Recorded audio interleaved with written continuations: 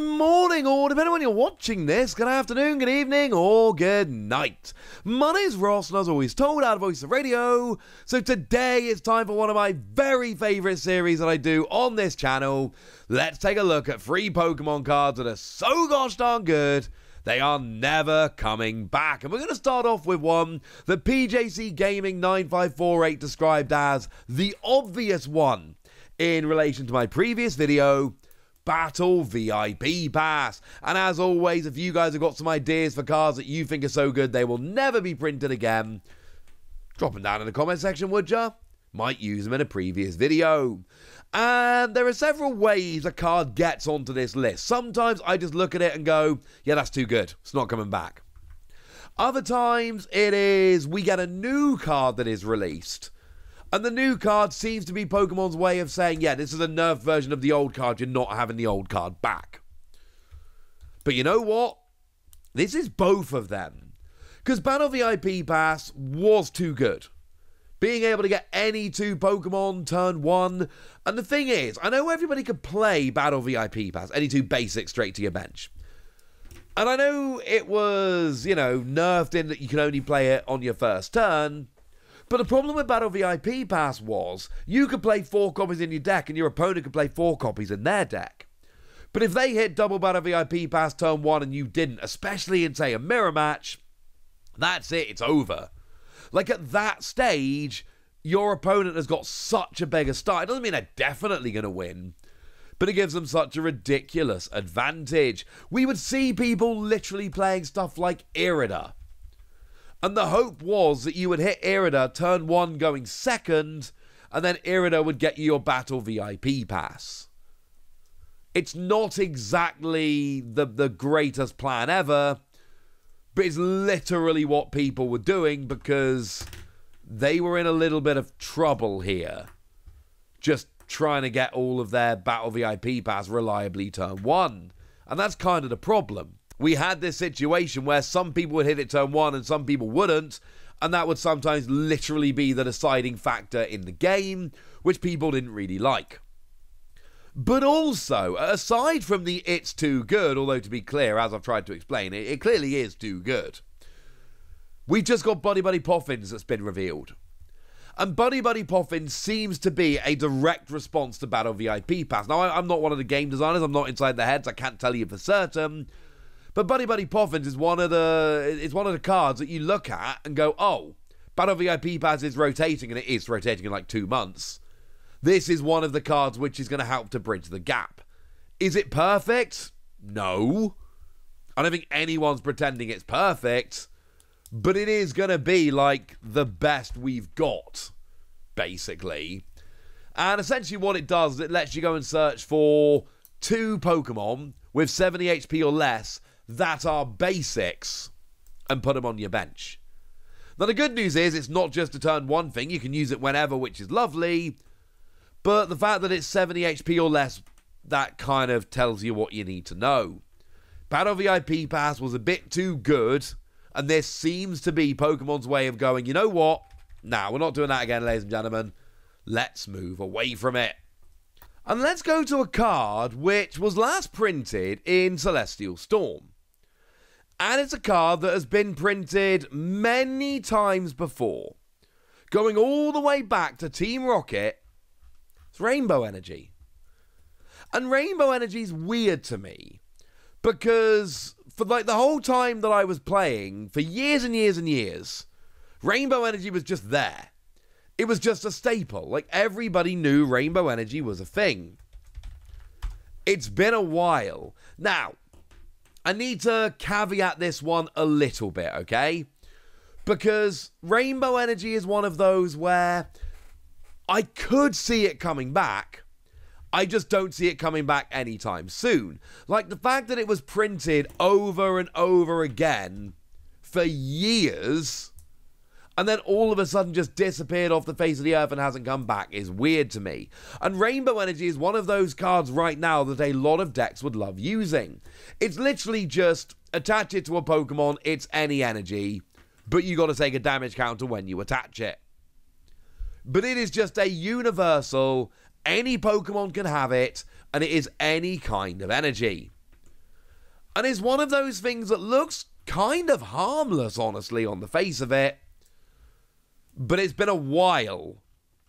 And we just haven't had it back. And when they keep giving us stuff like this, they keep giving us stuff which is, well, frankly, not the same. Like, the biggest one here is Luminous Energy. Came out in Paldea Evolved. It's quite a recent energy. And it is just one of any energy. But it only works if there's no other special energy. If there's any other special energy attached to the same Pokemon, Luminous Energy all of a sudden becomes just a colourless energy. And Luminous Energy is actually, if you attach one, it's better than Rainbow Energy. Because Rainbow Energy, you have to take a damage counter when you attach it. Luminous Energy, you don't. There's no downside the first time you whack a Luminous Energy on there. The problem is Luminous Energy limits you to 1. Well, that's a little bit of a problem for some decks. And this seems very, very deliberate. Because, I'm telling you now, Rainbow Energy was legal for many years in various different forms. And every time, somebody made a ridiculous deck with it. And it always revolved around having many different of them. Take Klinklang as an example. Klinklang is a weird deck, right? If you look at it, it doesn't look like a particularly good deck. And yet, it won US Nationals. Just let you move Metal Energy around. But the thing was, because we had Rainbow Energy at the time, Rainbow Energy counted as a Metal Energy when you wanted to use Shift Gear, but then it also counted as whatever energy you wanted when you were attacking with something else, which made it great. For what it's worth, when we got to Worlds a few weeks after US Nationals, everyone realised Klinklang wasn't that good, people were taking against it, but just like that one US Nationals, it was great. But the whole point was it only really worked because you were playing 4 of them, and Luminous Energy takes that away. And we do have some others, but you'll notice they're all a similar kind of thing. Fusion Strike Energy can only be attached to a Fusion Strike Pokemon. And it's great, but it's only for Fusion Strike Pokemon. Spiral Energy, great. Any kind of energy, which is lovely. But it can only be attached to a Rapid Strike Pokemon. And then, of course, we can play the same game with Impact Energy, which can only be attached to a single strike Pokemon. So, we've had similar kind of cards since. But every single one is either you can only have one of these at a time, or it's you can only use it on this particular kind of Pokemon. Because there aren't that many single Rapid Fusion Strike Pokemon. The card designers can basically keep much better control of this because they can go, hey, we're thinking of doing this energy, what Fusion Strike Pokemon exist? And then once the energy's out there, if they're trying to make a new Fusion Strike Pokemon, they can go, well, hang on a second, how does it go around that energy? And then we end up with Rainbow Energy sitting out there as what looked like a fairly inoffensive card. But we've had multiple cards. Since the last time this was printed, we have had multiple cards printed which basically tell us it's not coming back. You can love it, you can want it, that's brilliant. You're not getting it back. It's not happening. So yeah, I don't think Rainbow Energy's coming back. You know what else I don't think is coming back? Max Potion, which incidentally, of all the cards I'm showing you in this series, this might be one of the ones people most want to come back. Max Potion, we had it a few times, and it finished off with Guardians Rising. And since then, we've not had Max Potion, and Guardians Rising was a while ago at this stage. Guardians Rising was one of the Sun and Moon sets, and it released in English at least in May 2017, coming on 7 years ago. That was a while back at this stage. And since then, no sight nor sign of Max Potion. And what we do keep getting is cards that are not a million miles away. Cards that are pretty close. cards that let you do a whole bunch of healing, but it's not quite the same now, is it? And the answer is no. No, it's not. I mean, take Bianca as an example. The new Bianca card, which we're getting in Temporal Forces. It heals all damage from one of your Pokemon that has 30 HP or less remaining. Now, Max Potion heals all damage from a Pokemon at the expense of the energy, and it was actually a card that made Klinklang really good, because Klinklang, you could move all the energy off, then Max Potion with no downside, then move the energy back on, and it gave you a fairly ridiculous tank of whatever you might be using at the time. And that's kind of what Max Potion did. And this isn't just another cards that have been printed, but think about the cards that Pokemon tend to ban. Pokemon bans tend to come in because we've not had an opportunity to play the game. It's cards that stop you playing the game. That's what we generally tend to see. And this is one where in the right deck, you can just be healing over and over and over again, and your opponent just doesn't get to play the game. And that's a bad thing. Like, they gave us Quad Stone, which let you heal all damage from all of your Pokemon, which was awesome if you could play all 4 Quad Stone at once. It never worked. No one actually did it.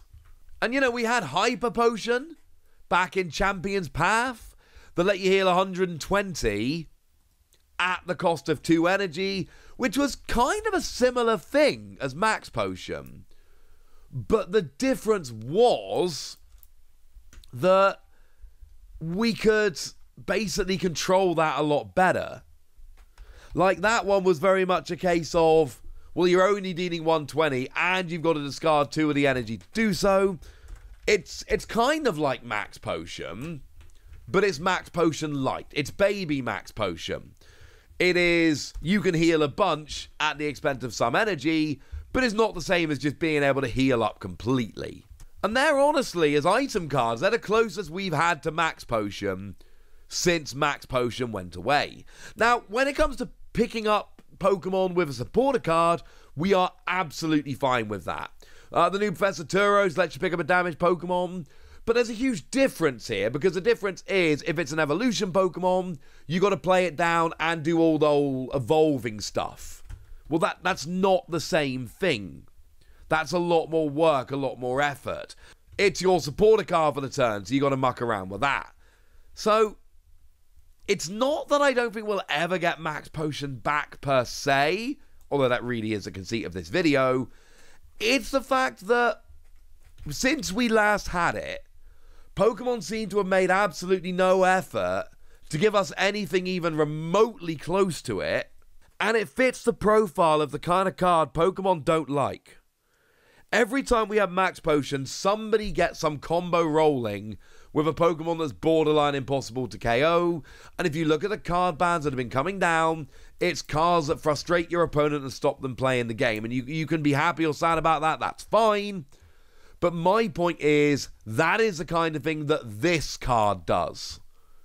And I think that means we're not getting it back. Right, there we go, ladies and gentlemen. They are my trio for today. Max Potion, Battle VIP Pass, and Rainbow Energy. Battle VIP Pass is the only one of those on the face of it that just looks absolutely broken and not coming back. But hopefully I've explained well enough that these other two, Pokemon seem to be telling us they don't want to bring it back. But if you've got better ideas for cards that aren't coming back, let me know in the comment section. Go nuts! Be nice. And then make sure you like this video, subscribe to this channel, follow me on Twitter at TheWasi. That's where we talk about Pokemon and a whole bunch of other card games. And please do consider checking out patreon.com/PTCGradio, where you can support the channel, get some bonus podcasts, join the Discord, all kinds of fun things. And get shout-outs on the channel like the lovely Evan Parker, who's been a supporter of ours for a while now and seems to be a very lovely person. So shout out to them for the support and the loveliness. But by far the most important thing as always, look after yourselves till next time, would ya? Thank you very much for watching. My name's Ross, and you've been watching PTCG Radio.